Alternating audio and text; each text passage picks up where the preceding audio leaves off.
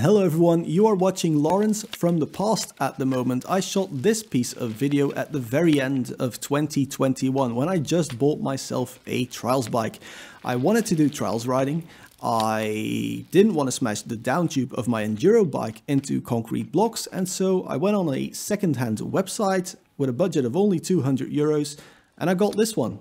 And yeah, it saved me way more than 200 euros in bike replacements if I were to smash my frame. This bike is a now no longer existing Cox 749 20-inch competition trials bike. I hope I don't get demonetized for riding this brand of trials bike. It's got a 19-inch by 2.5-inch rear tire and a 20-inch by 2-inch front tire. I'm running these Maxxis Creepy Crawlers. That's pretty much the only thing I changed about this bike. So I'm in for about, let's say, 300 euros, including these pedals and a new set of grips. Now, the bike itself is okay. It's quite heavy. It's not very nice in, how it looks at the moment. There's rust and, dents everywhere, which means it is perfect for a complete novice like myself, who at the moment, 1 year later, because this was filmed today on the 25th of March in 2023, I haven't actually ridden the bike for a year.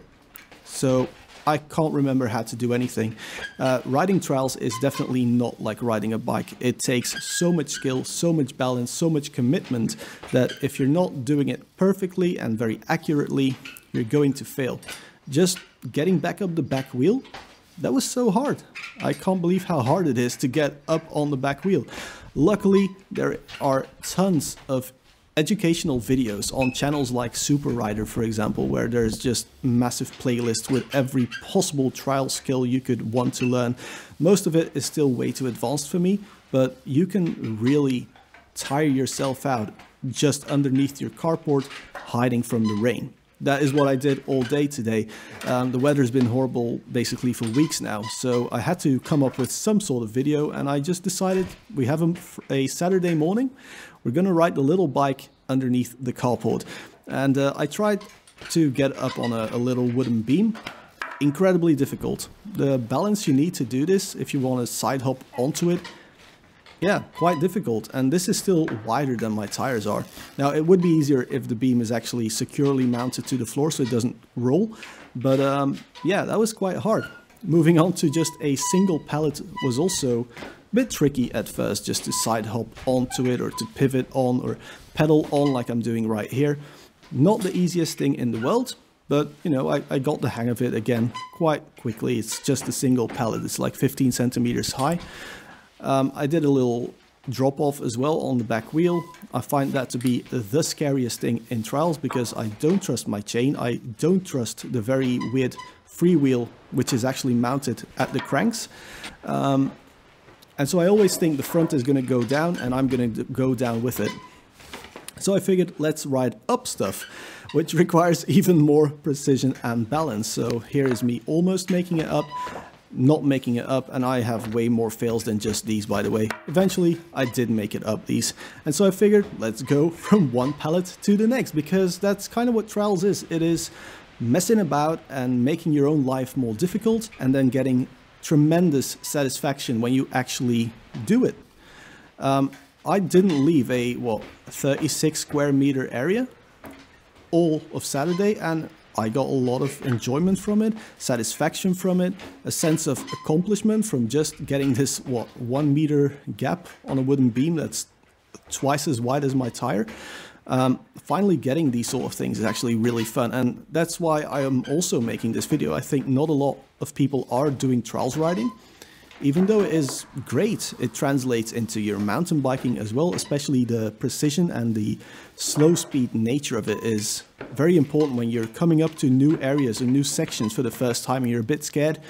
Once you have to put down a foot, the run's over, right? So if you could slow down, just balance and look at everything and come up with a line and then do everything slowly, I find that a lot more enjoyable than having to put the bike away, walk it, then go down it. So I'm hoping these sort of skills translate. And so before long, I was translating my skills to 2 pallets. So now about 1 foot, 30 centimeters more or less of height. I could still pedal up quite easily at this point because yeah, it's only 30 centimeters. Now I tried side hopping at that point, and also again messing about with that wooden beam, trying to roll down it, trying to roll up it. I really had a blast without having any space, just, you know, not leaving the house.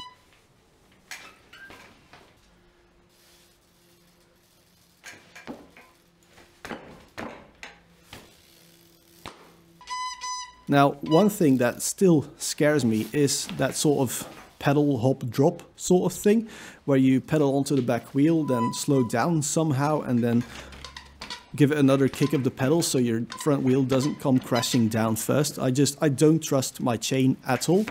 I don't trust the weird flywheel, but yeah, we got there in the end. And so 2 pallets done.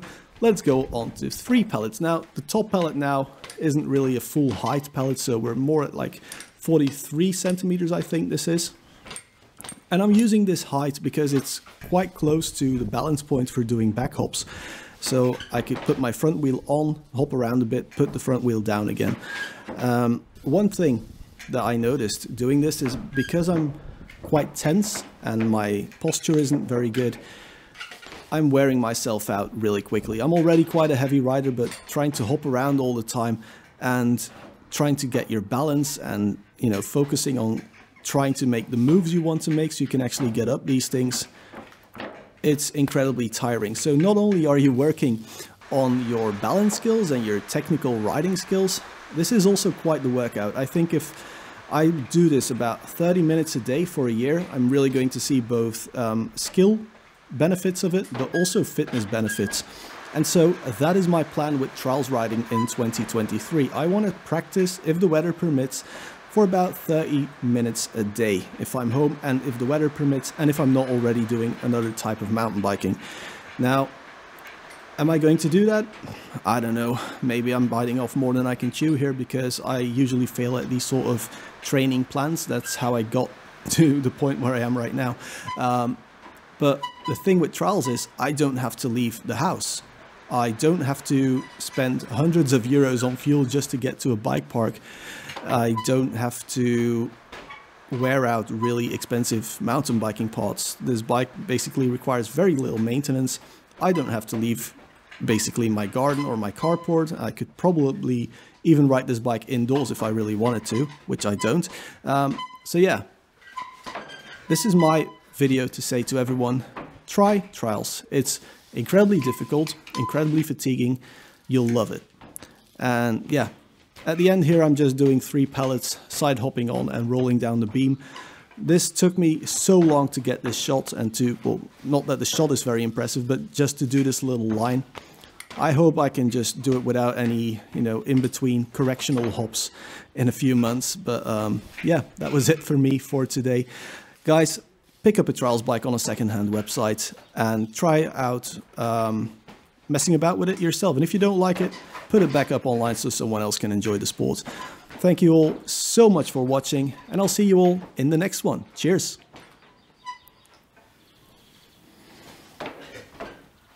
Oh, and I forgot there's some bonus footage. It was absolutely pouring and I wanted to hop onto 4 pallets, but I needed more speed for that. But my feet were wet, my pedals were wet, and the tires were wet, so I almost knocked all my teeth out.